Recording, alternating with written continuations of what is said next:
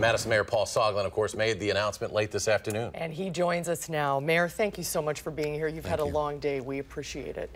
What was your reaction to this when you found out at the city-county meeting? When I was told last night about 6 p.m.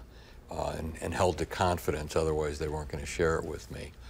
Unfortunately, I felt it coming. We were very concerned, and when the merger between Kraft and Heinz took place several months ago, we renewed our contacts with the folks we knew at Kraft, with Oscar Mayer, and we reiterated, if there's anything we can do, if there's anything you want to discuss, the future of the plant, let us know. We got no contact until last night. It sounds like this Davenport facility, you guys didn't get a crack at that, huh? They did not in any way alert us, but you know, we've got Pat Schramm and the folks at South Central Workforce Development. They are expert at this. They will work not just with the employees, but they're going to work with vendors who are affected, suppliers to Oscar Mayer. We've got our own plan department staff, the three alders who are most affected, their districts, Baldeth, Kemble, and Larry Palm. And we're going to focus on the building, the site itself, as well as the transition. I want to repeat what I've said earlier.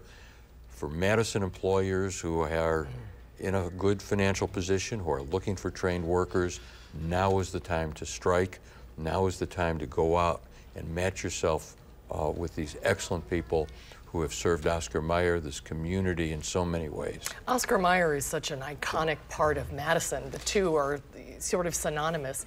What kind of effect is this going to have, do you think, on the business community? Because you talked earlier about all of the ancillary businesses and the domino effect that this could have. Well, we've seen some iconic Madison businesses close over the last 50, 60 years. There was the Frito-Lay plant, there was Gisholt, but none matched the longevity and what Oscar Mayer meant. I mean, that hot dog is going to, the plant may not be here, the hot dog's going to be with us for another century. Yeah, I've got my whistle. You said you had a couple with it. Really is iconic.